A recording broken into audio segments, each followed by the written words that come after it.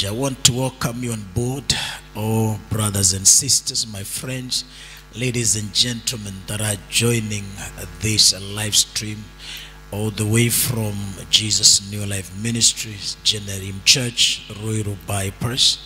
We are located here opposite Shell Petrol Station near BTL. This is where the bypass touches the road that goes from Royal Town to Kiambu. You are welcome, and today it is a live stream. We understand the seasons and we know what is happening, but I want to declare, even if there is the lockdown, we want to thank God because there is grace enough to help us to continue praying and standing in the gap and working together in fellowship. Today, I want to appreciate all of you, members of JENELIM, friends and members of the Universal Church of Jesus Christ. Wherever you are, wherever you could be watching from, I want to welcome you on board as we share the word of God. But I feel there is need to pray together. I would wish we lift our faith together in the name of Jesus. What a wonderful day. This is Easter Sunday. We are saying this is the day that commemorates even the coming out of Christ from the grave. And I am here insisting that it is a season for all of us to come out. Somebody is coming out of some darkness. Somebody is coming out of grave. Somebody is coming out of every sickness in the name of Jesus. We declare we are also coming out of every confusion, complications and contamination of COVID-19. We declare it's our season of coming out. We are not miserable. We are not losers. Somebody lift up your faith even as we pray in the name of Jesus Christ. Father, I give you praise. I give you adoration. I honor you, God, today.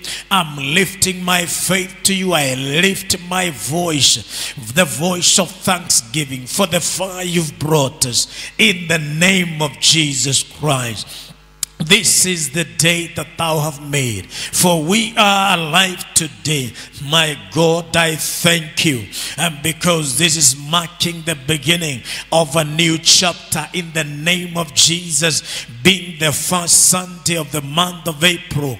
My God, I believe, as we always talk of the four object at the month number 4, I declare, Jehovah, a sign of strength, a sign of stability, a sign of protection in the name of Jesus Christ. Lord God Almighty, it is my prayer that you're going to reach out your hand of mercy and touch every viewer, touch every listener, touch everyone on board. And I pray, God, that you visit even our houses, visit us in our homes, visit us, Lord, in our fellowship, in the name of Jesus Christ. I make, my God, my prayer before you today concerning the nation of Kenya. I'm praying, God, that your hand of mercy shall be stretched over this land in the name of Jesus Christ. We are covering the servants of God. We are covering the leaders of this nation. We are covering each one of them. We are covering families with the blood of Jesus Christ. We declare this season, it is gonna be a season of life. It is not a season of death. We are declaring the mercies of God upon the sick, that they may receive their healing in the name of Jesus Christ. My God, I also declare the spirit of fear is defeated. The spirit of worry, the spirit of tension.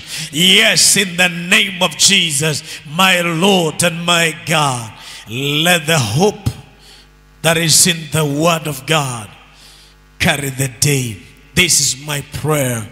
Even as we share the word of God, may the Holy Spirit lift me up. May the Holy Spirit release revelation and the spirit of wisdom, that we may understand the will of God, that we may deepen our roots and the faith you've given us into the word of God. Father, we thank you and we bless you. I declare we are blessed and we are favored. In Jesus' name we pray. Amen. Amen. I want to thank you very much for being tuned to this live stream. And as we share the word of God, I would like you to open your heart, and also you open your notebook. You have a pen and write something down. It's important. I keep saying, like the Berean church, where if anything was preached to them, they used to check into the scriptures. They used to check into the Bible, into the word, into the scroll, to confirm that whatever was preached to them was the right thing.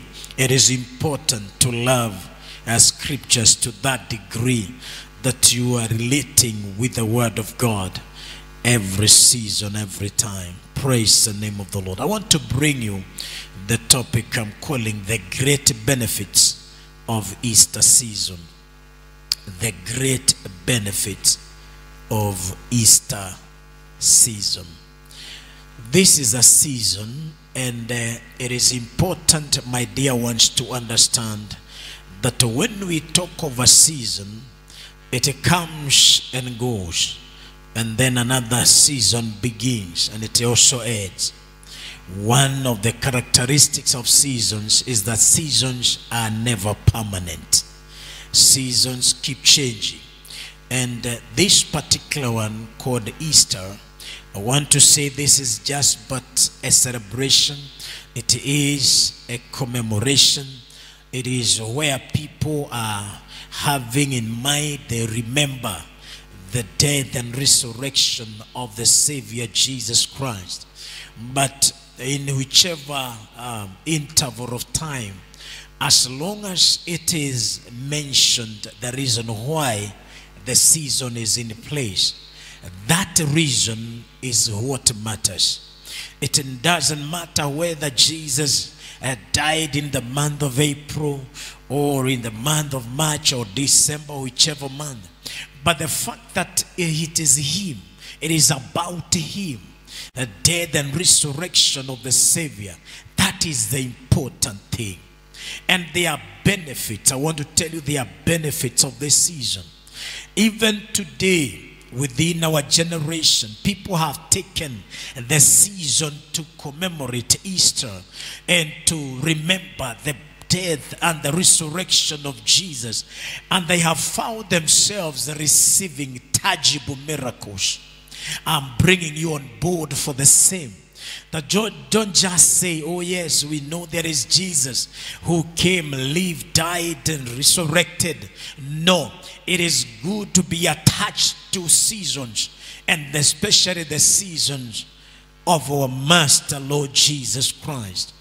And today, as I look at this, I want to tell you that it means a lot to remember that this one Son of God, the Son of God, who was God, who left the kingdom of glory, and he came humbling himself as a servant, even to the death on the cross. Why? Because of the intentions of God the Father concerning us. So when you think about him, that he came, and this is the season, let me tell you, the whole Bible, I have kept saying that the theme of the whole Bible is the salvation of mankind, you and I.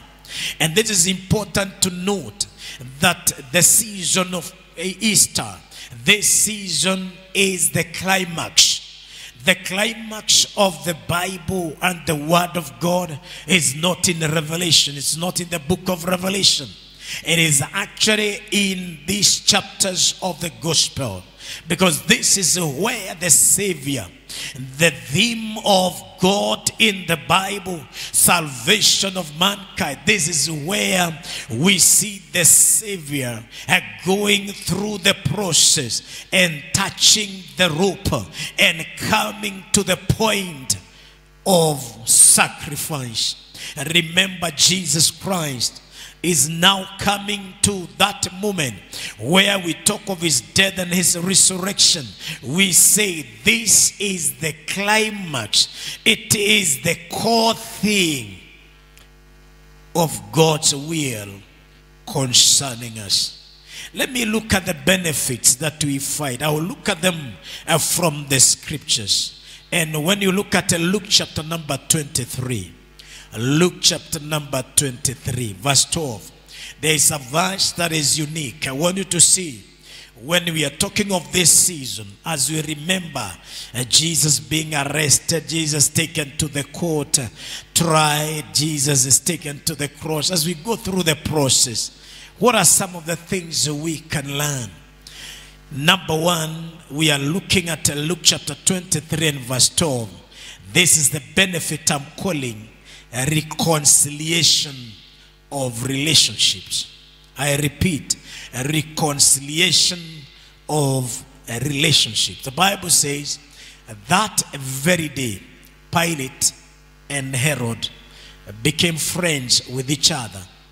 For previously, they had been at enmity with each other.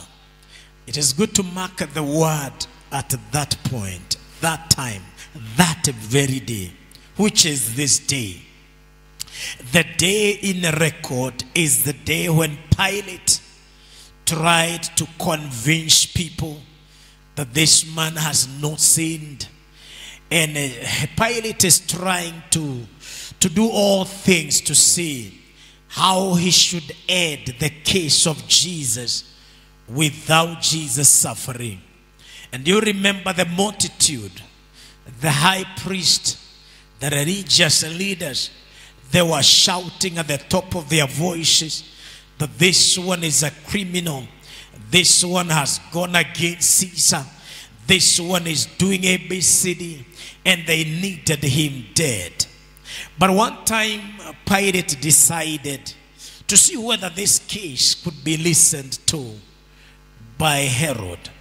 When he discovered that Jesus was a Galilean from the region of Galilee, which was under the jurisdiction of Herod, Pilate decided to send Jesus to the office of Herod that was in Jerusalem. And the Bible records that by that debate between Pilate and Herod, that very day, both of them became friends.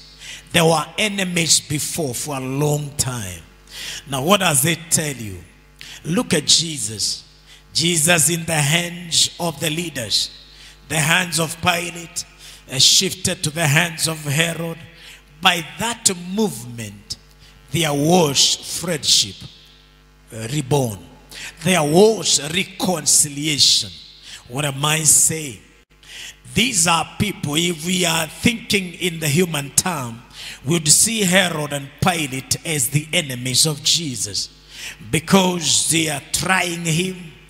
They are not seeing that he is a clean man, but in the process, they became friends. I want to declare it doesn't matter. But one thing I've known is that Jesus Christ, whichever hands he lads at, there is relationship healed. We see that Herod and Pilate became friends. That is a positive thing. That is a good thing. The two enemies are agreeing, and they are becoming friends from that day and agreeing to move on together, simply because there is Jesus who is being tried. I want to tell you, Jesus, even at the lowest moment, is able to release and even to bring even that healing of relationship. I want to declare today, in the name of Jesus, may relationships be healed. May people at home agree. May husbands and wives agree This is my confession in the name of Jesus Christ, that if Herod and Pilate agreed and became friends again, I declare even the dead relationship shall come back to life. May children relate well with their parents. I declare to your home right now in the name of Jesus. May in-laws agree with you. May there be healing of relationship. This is a benefit that we need to carry home. This is a take home that we can all find our relationships reconciled. Remember, the major reconciliation is between God and his people. Jesus came that even in the moment of disagreement about him, is he to die or is he to live? Do we release him or do we arrest him? At that moment of major disagreement and tension, the Lord released agreement and friendship. That is one. Reconciliation of relationships. May it be your portion today in the name of Jesus. Let's look at number 2. I'm looking at the great benefits of Easter seasons. This season is wonderful. Number 2, you find it is the forgiveness of our sins. Forgiveness of our sins. Listen to me, my listeners, my viewer. When we talk of the Easter season, the major message is on forgiveness. You see it even when Jesus is on the cross saying, forgive them for they know not what they are doing. He's talking about forgiveness. Let me remind you that Jesus was not crucified in a church sanctuary between two candles. No, Jesus was crucified, yes, at the junction of the road between two thieves, because his message was the message to forgive, forgiving sinners. Jesus was not crucified between two holy men, but between two thieves. And it's good to understand it was organized, it was orchestrated by heaven, that things may move that way so that the world may know. Look at this. He is being crucified at the junction. One road going to Damascus, another one is entering Jerusalem city. And at that junction, he is crucified. And that's why on the cross of Jesus, it was written in the 3 major languages that were spoken there. In Hebrew, in Aramaic, and even in Greek. Because everybody needed to read and see. This is the King of the Jews. And you remember, even after Pilate wrote that, people said, why have you written that he is the King of the Jews? You should have written something different. But he said, what I have written, and it remained. Why am I saying this? Is because this is where the main and the real altar was raised. At the place of crucifixion. That place, the place of the skull. That place of the junction. That is where the real altar was raised, and the Lamb of God was sacrificed for the forgiveness of sins. I'm so delighted because this morning, after I was through with my radio program, I thank God for the young man who called me and said, your message has touched me, and I feel I want to rectify my life. I want to be with Jesus. And I remember praying with him, and he gave his life to Jesus. I want to tell you today, as we talk of this Easter season, it is your season to receive your forgiveness of sin. You need to surrender to him. The reason why he was raised at Calvary is that you may draw back to him, that he may draw you back to God. And this is his will. Remember forgiveness. Forgiveness of sin is the main thing. If you look at Luke chapter number 15, verse 1 and 2, I'm emphasizing that Jesus was with the sinners. He was crucified between two thieves. Look at what they had said even before he died, when he was alive on earth. Verse 1 and 2 in Luke chapter number 15, the Bible says, then all the tax collectors and the sinners drew near to him to hear him. Look at those people. They are sinners. They are coming to him. And the Pharisees and scribes complained, saying, this man receives sinners and eats with them. Look at that. The Pharisees, the scribes, those who pretended to be the best, to be good, they knew the law, and they complained that this man, Jesus, is with the sinners. This man receives sinners and eats with them. I want to declare that is one quality of Jesus Christ. Just as he is, Jesus receives sinners and dines with them. I repeat, this man receives sinners. Wherever you could be lost in sin, I want to tell you there is a man, Jesus Christ. He receives sinners. You may have been rejected by your denomination.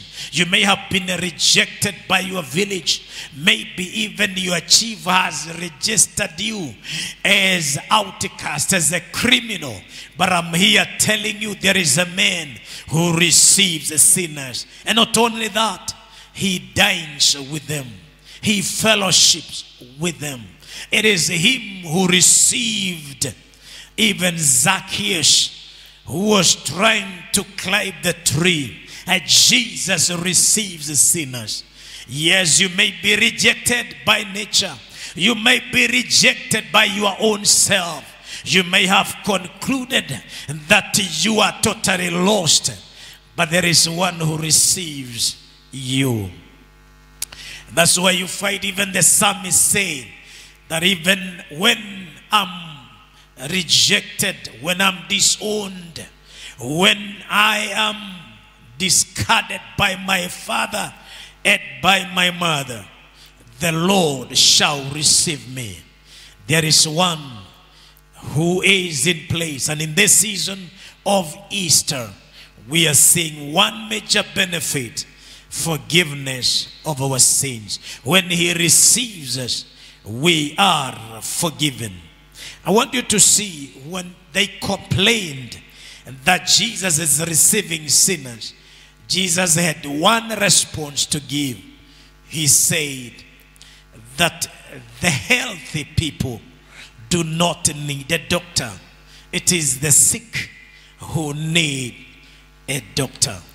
And that's what Jesus meant, that those that fear they are okay, they have no sin, they have no crime, they don't need the Savior. But those who fear it, they need him. The sick in spirit, they need him. They are meant for him. And I want to say here, do not boast. Don't think that all is well. Don't boast about your own righteousness.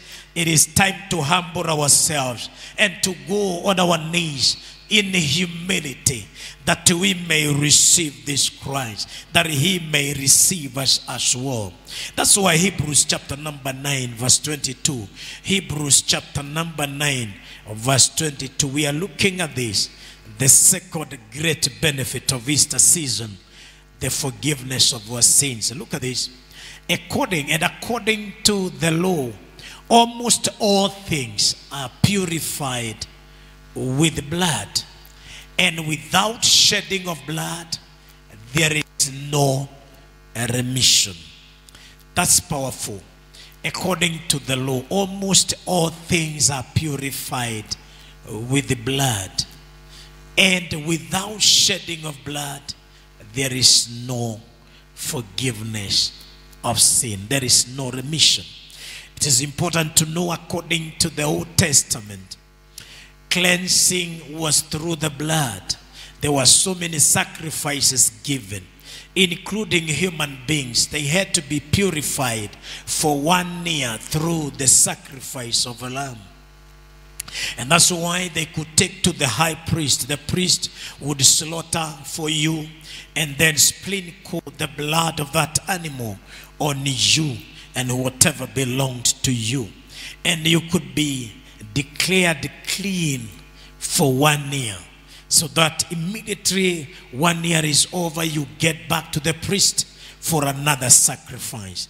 Everything was cleansed through blood. And that's why you see, without the shedding of blood, there is no remission.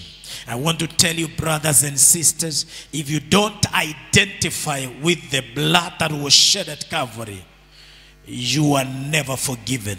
Your sins are never forgiven. You may tell me, no, I believe in my religion, and my religion teaches me all this and the other. I want to tell you, this is beyond religion, it's beyond denominations, it is beyond faith and tenet. I want to tell you, this is beyond the imaginations and the doctrine and indoctrination of men. This is about the blood of Jesus Christ that was shed at Calvary.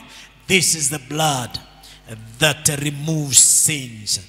Forgiveness of sin is a major benefit of this season. And I want to ask you, wherever you are, before I go to the third benefit, please, my friend, consider and reconsider your ways, that you may surrender your life, surrender yourself to the altar of Jesus Christ, the altar of salvation. Hallelujah. Oh, this is powerful. This is wonderful. Let's look at benefit number 3. I'm bringing to you benefit number 3. This is the certainty of our healing. The certainty of our healing. In other words, our healing is certain. Looking at Isaiah 53. Isaiah 53 verse 4 and 5. We are looking at that. It's about the Messiah. Yes, it's about the sacrifice. Look at this. Isaiah 53 verse 4 and 5. The Bible says, surely he has borne our griefs and carried our sorrows. Yet we esteemed him stricken, smitten by God and afflicted. Verse 5. But he was wounded for our transgressions. He was bruised for our iniquities. The chastisement for our peace was upon him, and by his stripes we are healed. Hallelujah. This is the Messiah. You remember, Isaiah has spoken so much. Most of the chapters of prophet Isaiah is about the Messiah, and especially this time when we look at Jesus Christ crucified. The Bible showing very clearly that he appeared, smitten, he appeared disfigured on the cross. And for sure it is true, he appeared forsaken. And the question that underlies here is, was Jesus really forsaken by the Father? This is a question many people ask. Was he forsaken? Even as he cried on the cross saying, Father, Father, why have thou forsaken me? Was he really forsaken? I want to answer and say yes.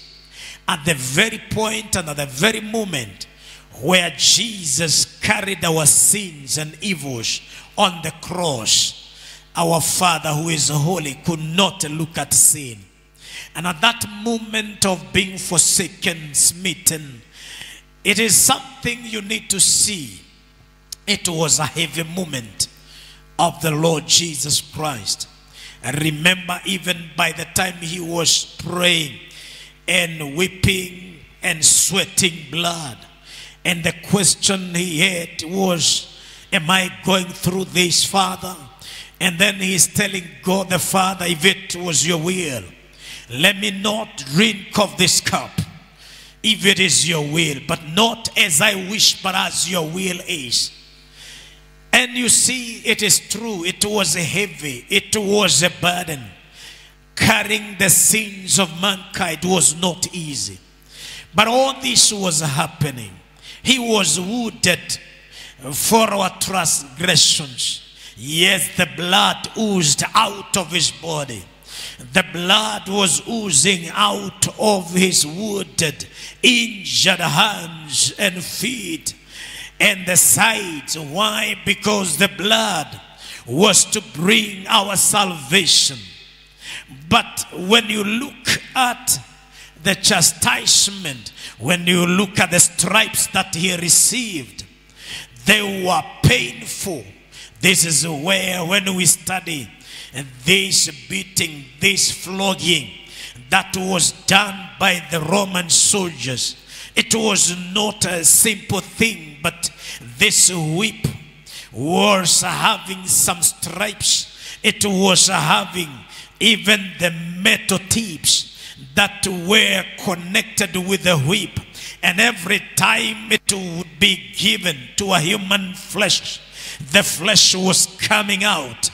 And this is what is happening with Jesus Christ. When he is receiving the 40 minus 1 lashes, when he is receiving the stripes, 40 minus 1, 39 of them, it is a clear indication, because scripturally this is meaningful, brothers and sisters.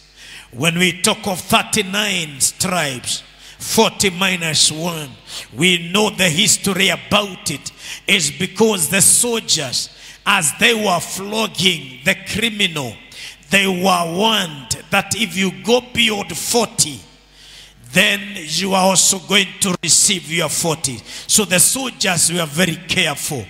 After counting up to 39, they would stop there lest they had made a mistake. And they used to say, let me stop there, because if I may have gone to 40 and I go to 41, I'm going to receive my 40. And because I don't want this punishment, let me stop there. But it is so coincidental that the 39 represent the 39 elements of major sicknesses. When the sicknesses are diagnosed, you'll find the 39 segments of major diseases. And you find that these lashes, these stripes that Jesus received, they match with the healing needed by human beings. I want to declare today, even as we look at Jesus receiving those stripes, the Bible is categorically true that through his stripes we are healed. By his stripes we are healed.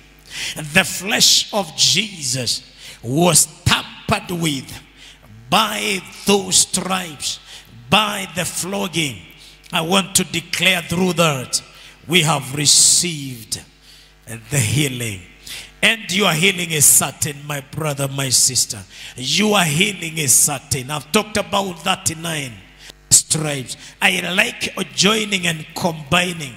Even with this time, Jesus in John chapter number 5 is passing through Jerusalem. And when you find Jesus there, there is a man who was paralyzed and was sick for 38 years. So this time Jesus is coming by. I count it as the 39th year that Jesus is passing by. And the question is asked, man, would you like to be made whole? Let me tell you, Jesus brings a wholeness. There is a wholesomeness of our lives. When you talk of healing from Jesus, it's not just about the healing of that wound. It's not just the healing of that sickness, that malaria, that typhoid, that TB, that COVID you are suffering in. But it's making you whole. totally whole, bringing you back to good health, totally whole, spiritually, mentally, emotionally, and even physically. That is what he can do. If you look at Luke chapter 22, Luke chapter 22 verse 49 and through 51, it's important to look at that. Luke 22, 49 through 51. Look at what healing means with Jesus. The Bible says, when those around him saw what was going to happen, and they said to him, Lord, shall we strike with a sword? Wow. This is the time they are arresting Jesus, and people are surrounding him. Disciples are asking, can we now fight for you? Can we strike with our swords? And one of them struck the servant of the high priest and cut off his right ear. Look at that. That is Simon Peter, who drew his sword and cut the ear of Malchus. Malchus was the servant of the high priest, and Simon Peter cut the ear. And you see that Jesus is being arrested, and Peter is fighting for him, which according to human understanding was very important. But Jesus answered and said, permit even this. And he touched his ear and healed him. Let's look at verse 50 and 51. Take us back to verse 50. It's important we look at it. And one of them struck the servant of the high priest and cut off his right ear. Look at 51 now. 51, the Bible says, but Jesus answered and said, permit even this. Is it persist? Oh yes, even this. I look at that word, is very important. Permit. What did he permit? Look at this. And he touched his ear and healed him. Actually, what Jesus did, he took the ear that was fallen and returned it to the man Malchus, the servant of the high priest. What does that tell you? Look at the season. It's the season of Easter that we are celebrating. Look at what Jesus is doing. These people are coming to arrest him. I don't think in human terms we can call them friends. But according to the spiritual dimension, is that Jesus is out to release a healing. And he is healing even the servant of the high priest who is arresting him. What about Jesus? Jesus is the best friend. Jesus is not like a man. He is not a human being like us. He could have said, no, let him fight it, let him see it, let him face the music, let him cry, let him feel the pain, because they are about also to cause me pain. But Jesus healed the servant of the high priest. I want to declare in this season, a lot could be happening, but Jesus went through it all for our healing. By his stripes we are healed.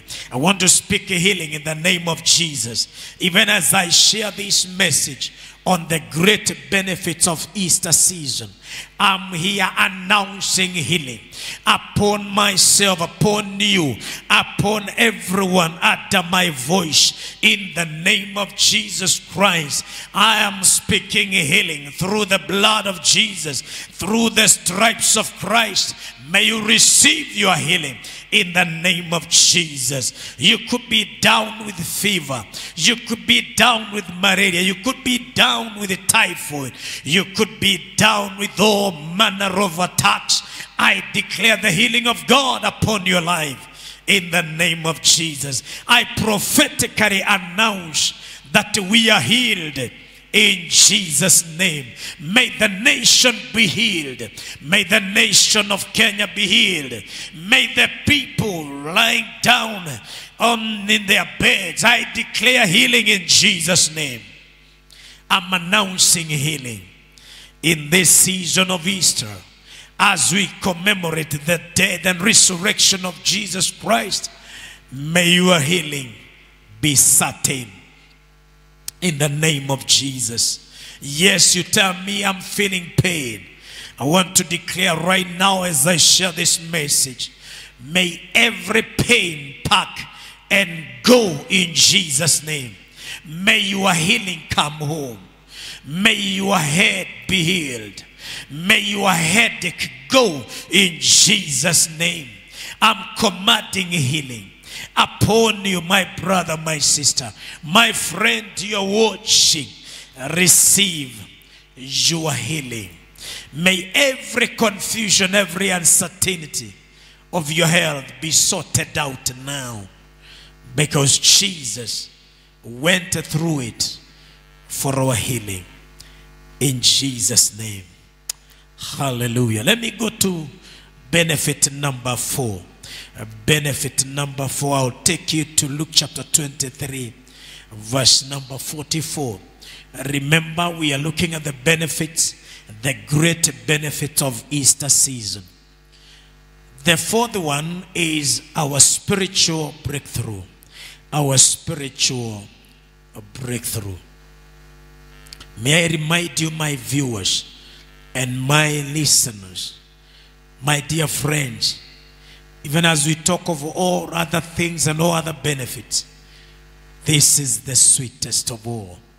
Because spiritually you must connect with your Creator.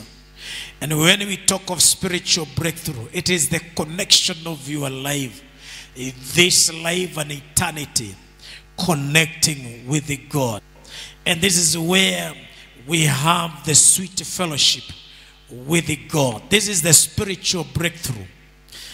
And it's good to let you know that in the Old Testament, in the Old Covenant, only the high priest could approach the Holy of Holies, the most holy place. Only the high priest could approach on behalf of the others. It is like nobody else could go there. But we thank God because Jesus Christ became the high priest in the order of Melchizedek.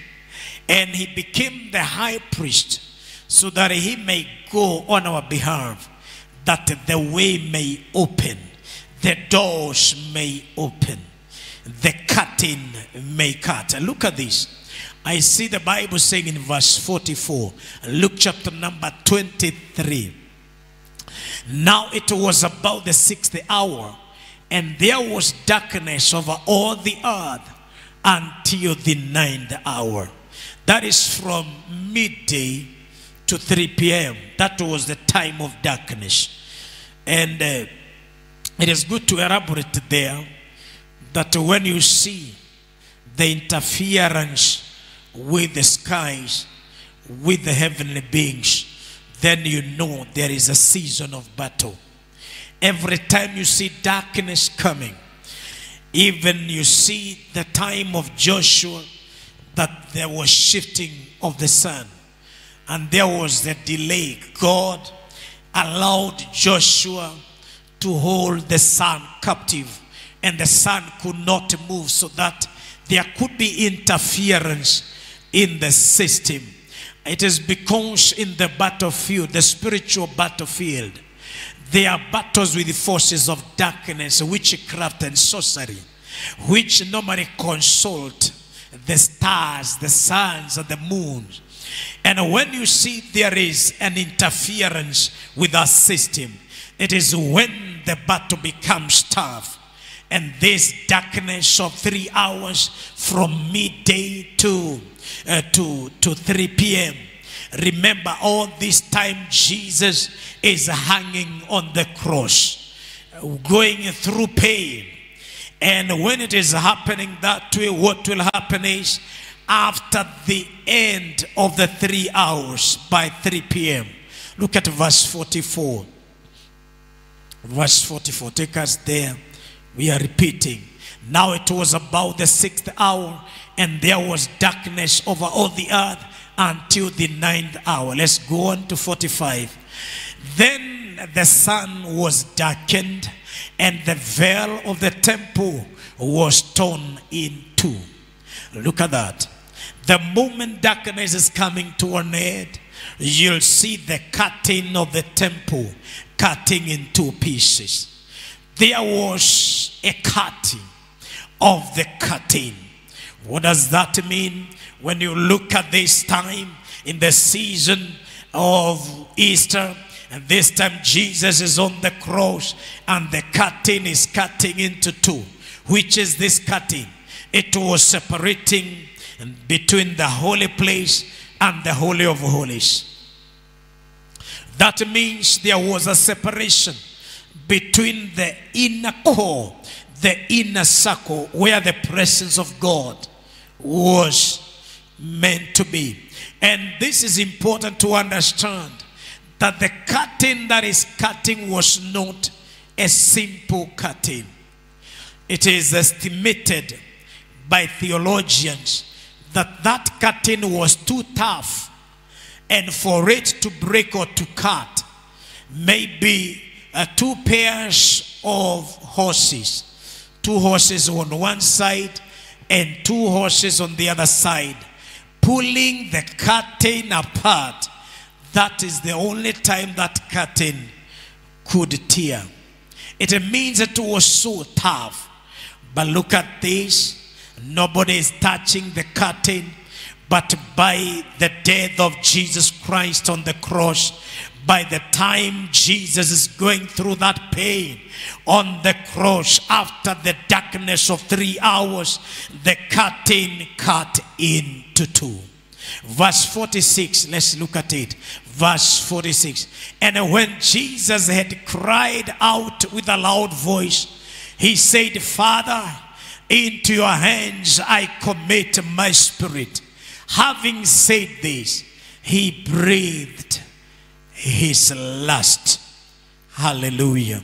Now you see, Jesus is dying on the cross now. After the curtain is cut, I want to declare in the name of Jesus, even your way of assessing God, your access route to God, your creator, is open. No more waiting for the high priest to go ahead to intercede on behalf of us before God. I want you to know there is an open route. There is an open way through the death of Jesus Christ. The Bible says that those who are far and those who are near, they are brought together through the death of Jesus Christ. After the curtain cut into two, we have access. This is what I'm calling the benefit of spiritual breakthrough. We have spiritual breakthrough. We can afford to break through. We can manage to get through. We can connect with our Father in the name of Jesus Christ. I declare to everybody, through the acceptance of the Lord Jesus Christ, through the washing of the blood of Jesus, you have your route open for you. The road is clear. There is a clear roadmap for you to associate, to fellowship with your Father, the Creator. Hallelujah. That is what you find in Hebrews chapter number 10. Hebrews chapter number 10. Look at it. We are looking at verse number 19. Remember, we are learning, we are studying this on the benefits, the great benefits of Easter season. You see something very important, that in Hebrews chapter 10 verse 19, therefore, brethren, having boldness to enter the holiest by the blood of Jesus, to enter the holiest, the holy of holies, through the blood of Jesus. Therefore, have, brethren, having boldness to enter the holiest by the blood of Jesus. Verse 20, let's move on.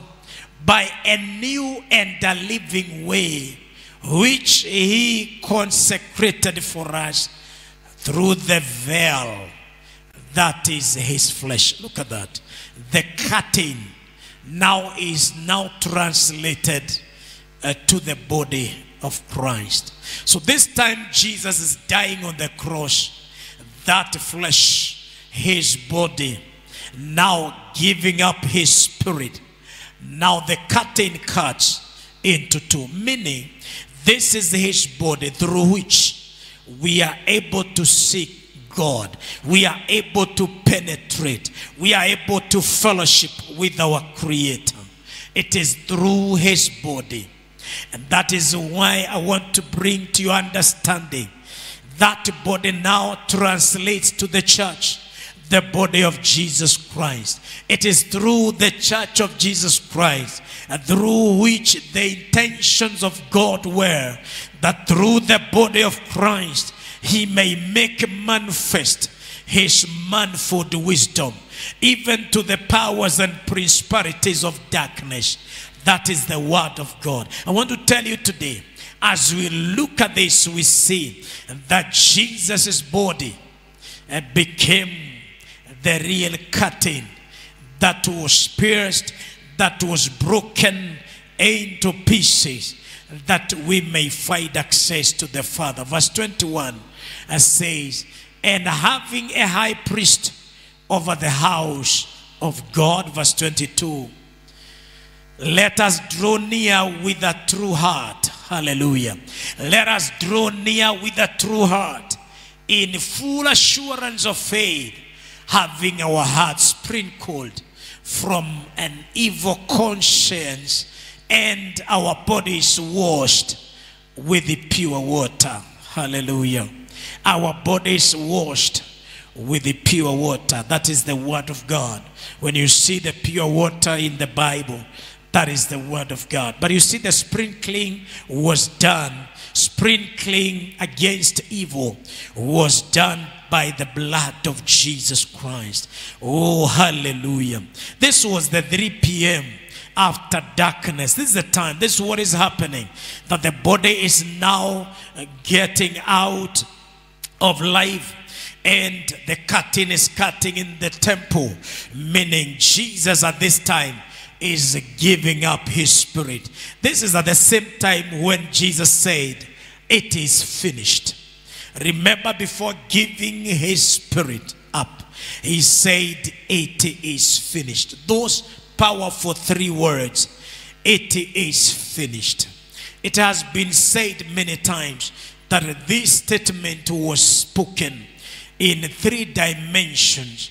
It was spoken in business, in trade, where economically, when people were making deals, and they had deals of business and trade, and somebody could say the deal is complete. So they used to say it is finished. So when they were getting up from their seats to finish the meeting of the deal or the business meeting, they could happily say it is finished. In other words, the deal is over, and we are going to enjoy the benefits of the deal. We are going to receive profits. They used to say it is finished. These are not words of sorrow.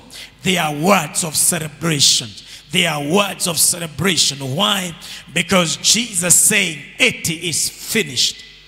It was not a season of mourning. It was an indication that so many things have been accomplished, and we're gonna start enjoying the benefits therein. The deal is finished. And number 2, they used to say in military, in battlefield, when the team is winning the battle, they were coming home with the songs of victory, and the words they could say were, it is finished. In other words, we have won the battle. I want to tell you, Christians, remember, ours is the good fight of faith. We call it the good fight. There is no moment a battle can be good if you are losing. It is called a good fight of faith because we are winning. We are winners. And the reason why we are called more than conquerors, it is because the one who conquered is Jesus Christ. He conquered on our behalf. And that's why we say the battle is not ours. The battle is the Lord's. Ours We fight by faith. We hold on to the faith. But we are called more than the conqueror, because he conquered, and we are here reaping the benefit, enjoying the fruits of his conquest. We are more than conquerors. So in the battle, we say it is finished, because the battle is won. And the third way they used these words in the judicial system, when there was a case and the people have cased, mention has been done, and even conviction has been done, and everything done, and finally somebody has won the case, they used to say, it is finished. In other words, the judge could hit the table and say with the hammer up, hitting the table, that it is finished. The case is over. I want to tell you, the words, it is finished, they are words of jubilations. They are words of celebration. And I want to declare in the name of Jesus, even after that darkness of 3 hours, we have come to a moment of declaring, it is finished. In the name of Jesus, I want to speak to your life that even if you are within the 3 dark hours, you are coming out of darkness. There is the message of hope in this Easter season, that it is finished. Your darkness is over.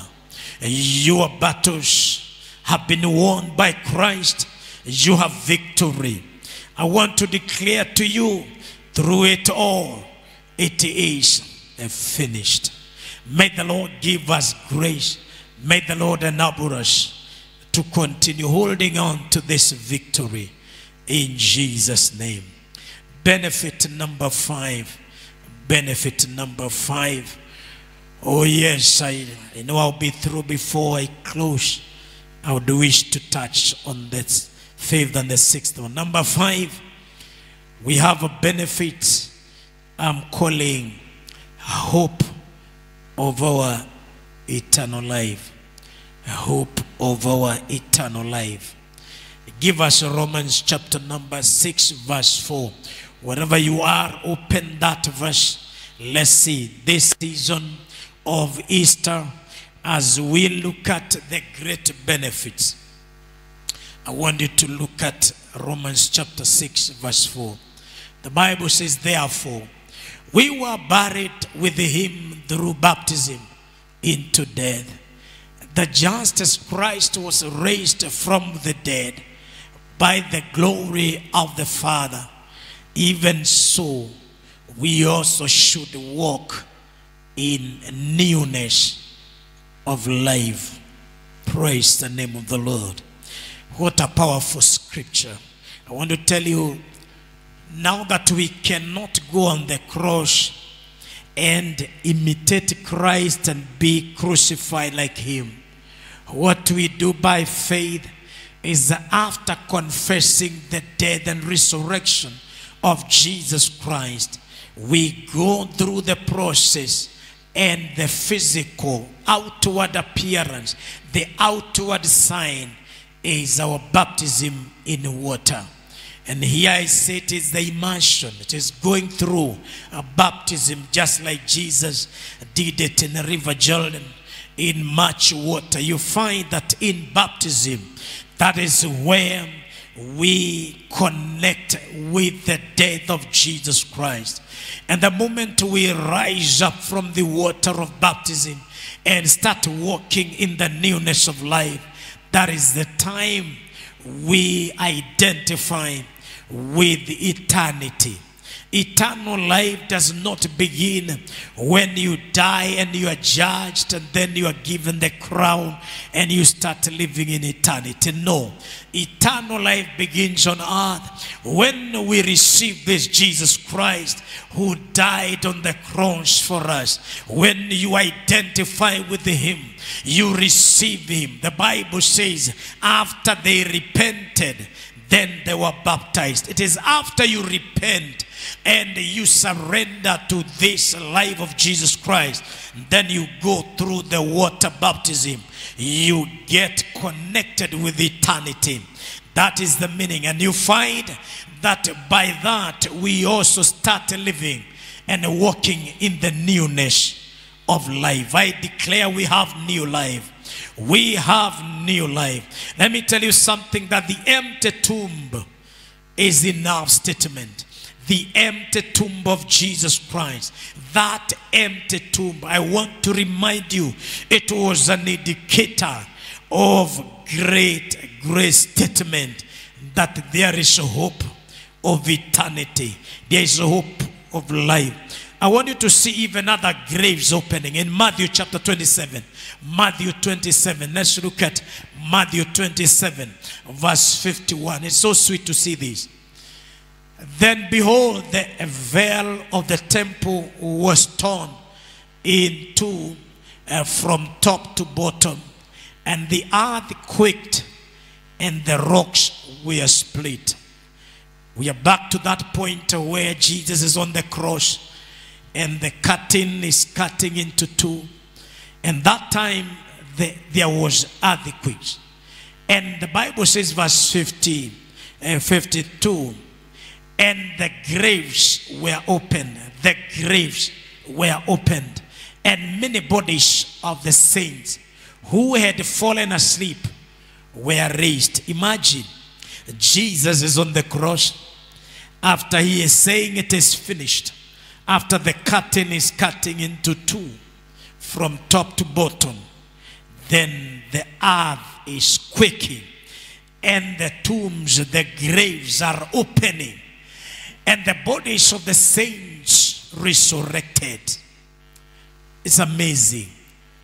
Jesus is still on the cross, but the graves are opening.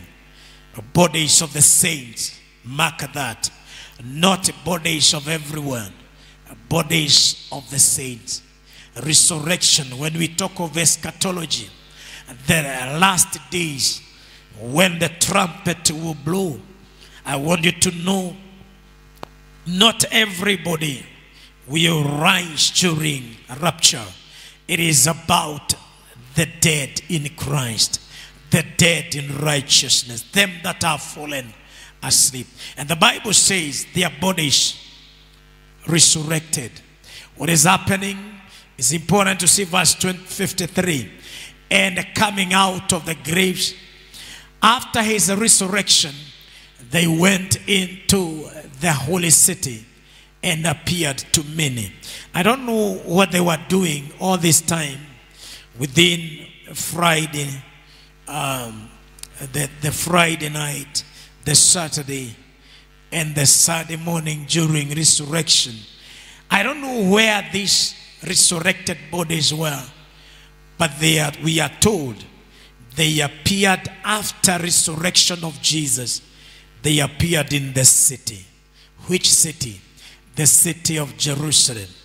They were found around Zion, the place, the holy mountain, the Jerusalem, the place, the holy place, the new city.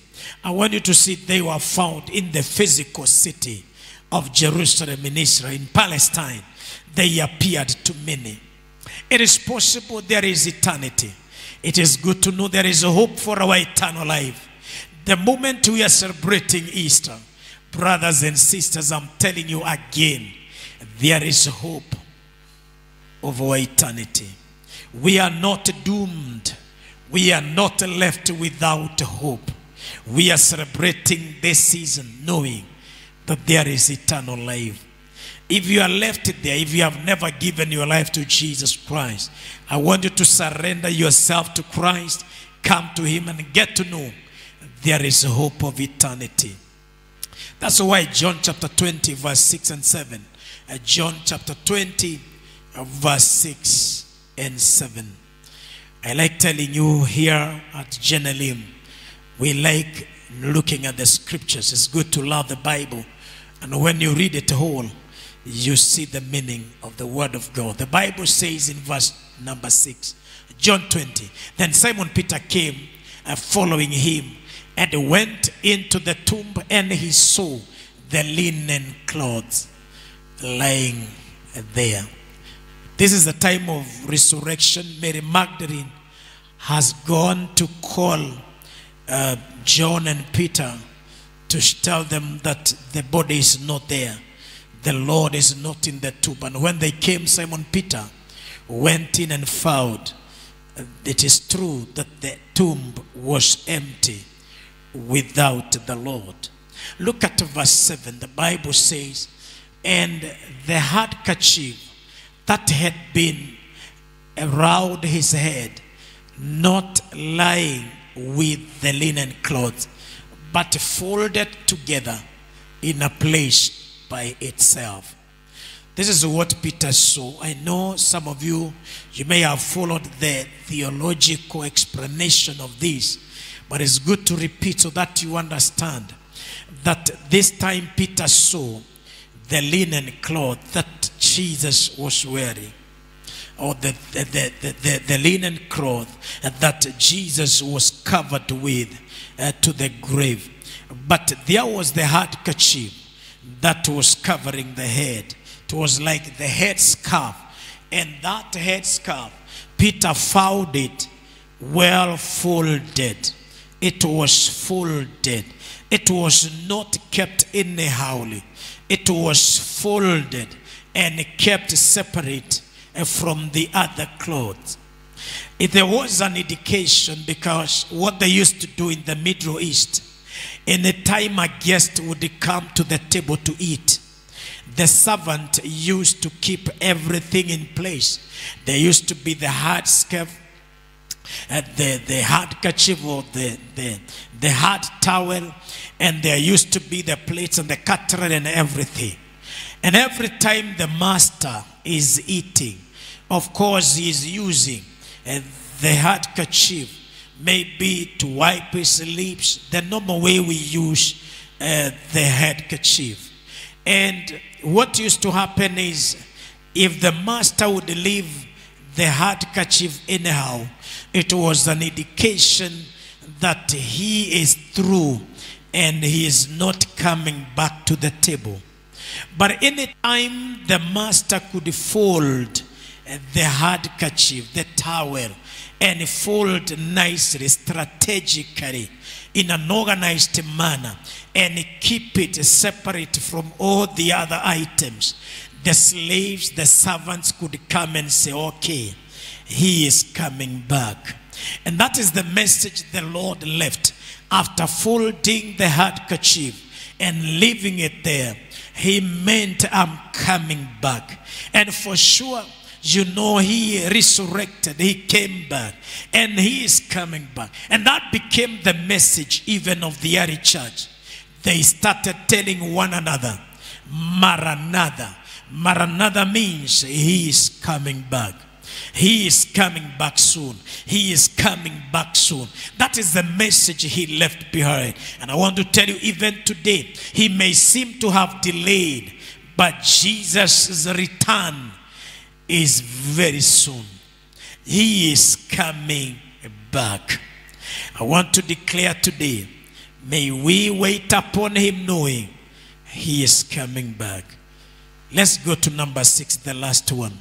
I'm talking about the great benefits of Easter season. And number 6, this is the last one for now. Number 6, I'm calling it peace and its power over every fear. I repeat, peace and its power over every fear. John 20, the same chapter 20, verse 19 through 21. Number 19 and 20, 21. That is John chapter 20. I want you to look at this benefit, number 6. The Bible says something here. Then the same day at evening, being the first day of the week, when the doors were shut, where the disciples were assembled for fear of the Jews, Jesus came and stood in their midst and said to them, peace be with you. Peace be with you. Verse 20. When he had said this, he showed them his hands and his side. Then the disciples were glad when they saw the Lord. Verse 21. So Jesus said to them again, peace to you. As the Father has sent me, I also send you. Hallelujah. Now look at this. Jesus is coming the same day evening after resurrection. This is the Resurrection Sunday. Remember, the Jews are now talking about the body of the man they killed has been stolen. And they are looking for the disciples, the followers of Jesus, wanting to kill them. They were hunting for them.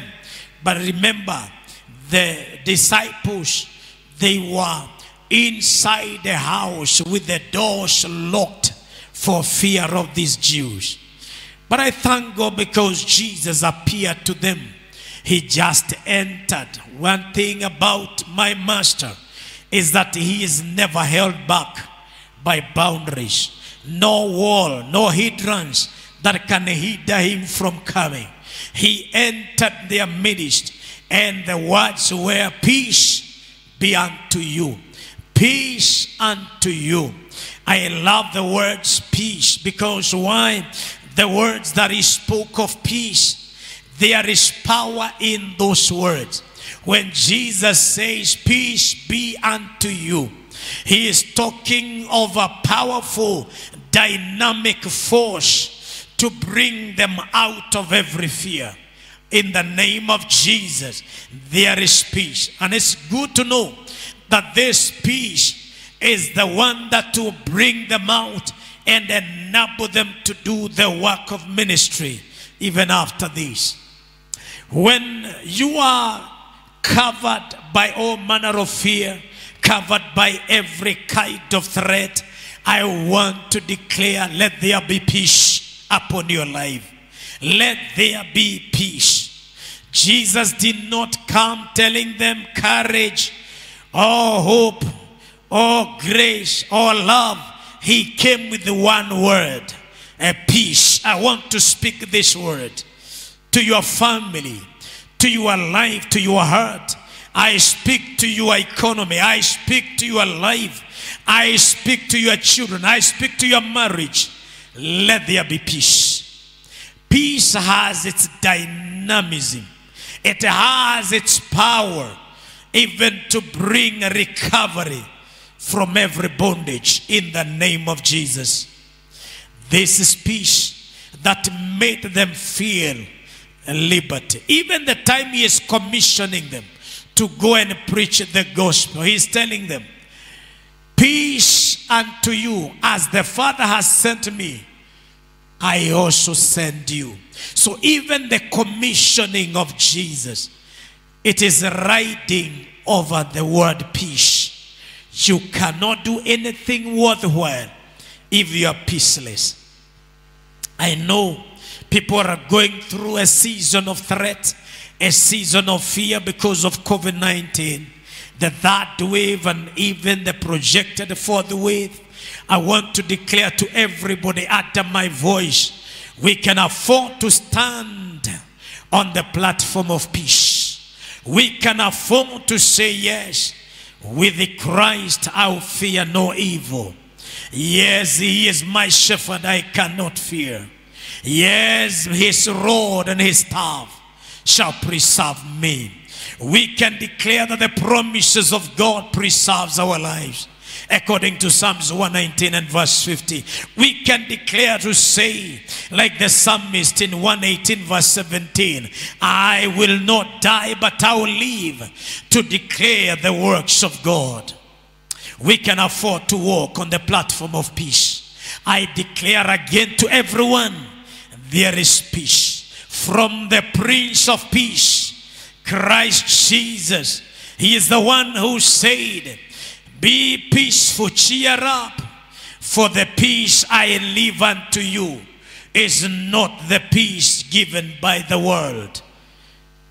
Cheer up, for I have conquered. I have overcome the world. This is important to know. And this is what I want to close with. Luke chapter 10 and verse 5. I want to speak this peace to every home, every house. Allow me, wherever you are, my friend, to enter your house. Luke chapter 10 verse 5. Let's see it there. Luke chapter number 10 and verse 5. The Bible says, but whatever house you enter, first say peace to this house. But whatever house you enter, first say peace to this house. As I close this sermon today, I am coming to your house. I am coming to your home through this channel, through this live stream. As you watch on Facebook, as you watch on YouTube, as you follow this sermon, through whichever angle, I want to declare, as this word is penetrating into your home, into your house, Jesus has commanded me that whatever house I enter, I first say peace to this house. I want to speak a peace to this house. You are watching me. You are listening. I speak to a peace to the house of your heart. I speak peace to the house of your marriage. I speak peace to the house of your children, the house of your family, the nuclear and the extended family. I come to your house and I announce peace. P-E-A-C-E. A peace to you. A peace to your family. A peace to the work of your hands.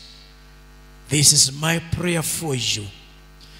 And I know as I do this, I'm giving you a moment also to reflect on the word of God. The great benefits of Easter season. Closing with this one.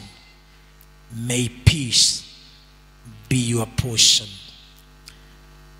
As we pray, I want to declare it is time to give. This is a church service online. And I want to request you members, wherever you are, it is time to give. I'm touching my wallet to show you it is a time to give. And we are giving unto the Lord. We can do it through online. We have the online number. And as we do that, 904-260 is our M-Pesa till number. I want to pray with you as we do this. After such a word, I want to believe with you in the name of Jesus Christ. I'm in the house of the Lord today. Yes, I may be alone. I may be here alone. But we are reaching you from this desk, from this altar, from this pulpit, with the benefits of the Easter season.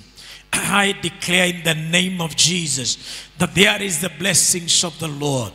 You can connect with the benefits of Easter by raising an altar, by even giving your offering. You can plant a seed. You can pay your tithe. You can give a love offering. You can connect with the word of God. I'm giving you the opportunity because I'm also doing it. I know it is time to give. As I follow that, you have the number displayed there, 904-260. You can even give towards the project. You can do towards the building project, towards the buying of land for this ministry. You are free to do what you can. We are not stopping ministry. We are moving on in the name of Jesus. I appreciate you, my brother. I appreciate you, my sister, wherever you are. Remember, we are talking about the great benefit of Easter season. And as we do this, I declare in the name of Jesus, may your life be blessed. May your life be favored. And of all the benefits I've mentioned, may they reach your home. May your house be blessed. Father, I speak a blessing to the giving of your people. And I say to the gesture of generosity that you've put in their hearts, that you bless their lives in the name of Jesus. I've spoken your word on the great benefits of Easter season. Lord, I declare that they shall be our portion. The forgiveness of sins, the reconciliation of our relationships. Father, I believe the certainty of our healing. It shall be confirmed. Lord, even the breakthrough of our spiritual lives. I declare in the name of Jesus, even the benefit of healing and the benefit that we have, the hope of eternity, and even the peace and its power to break every fear. Let them be our portion in the name of Jesus. Right now I declare in the mighty name of Jesus that your people are blessed, both in the cities and in the countryside. I declare you people are blessed as they go out and as they come in. I call them favored and blessed everywhere in the name of Jesus. Thank you, Father. We bless you and we give you glory. I also cover the members of the body of Christ in the entire world. Them that are watching and them that have not managed to watch us. I pray that you reach out your hand and bless them. Cover them, cover them, cover them. May the blood that was shed at Calvary remain the mark of their insurance. The mark assuring of their safety. We thank you and we bless you. I give you praise and I give you honor. Even as I speak blessing to the nation of Kenya and all the nations that are represented through this watch. And I declare, God, that you shall remember even the leaders, the kings and the presidents. I pray that you give them grace and enable them to lead the nations of Africa and the nations of the world under the lordship of our Lord Jesus Christ. Father, we thank you and we bless you. In Jesus' name we pray. Amen and amen. I want to thank you all and to appreciate you. Let's keep watching. We'll meet again. We'll be announcing through the wall of Facebook as we continue to modify our programs. And we thank you very much for being a great supporter of this ministry. The Lord bless you. Even as you do that, as you release your offering through 904 260 or perhaps my direct line. God bless you. I love you all. May the Lord bless you. Amen and amen. I call you blessed. I call you favored. You are not miserable. Neither are you measurable. No one can measure what God is doing with your life. Surrender yourself, release yourself. And I want to pray with you if you are not born again. This could be your opportunity. And you can say this after me. Lord Jesus, I give my life to you. Just as I am, I open my heart. Wash my sins away. Write my name in the book of life. From today, I am a new creature and I will serve you. Help me, oh God.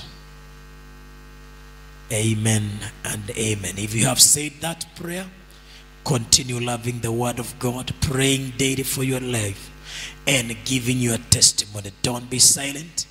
Tell others. And may you be connected with the true preacher of the gospel and even a Bible-believing church, that you may grow in your faith. God bless you. I love you all. Shalom.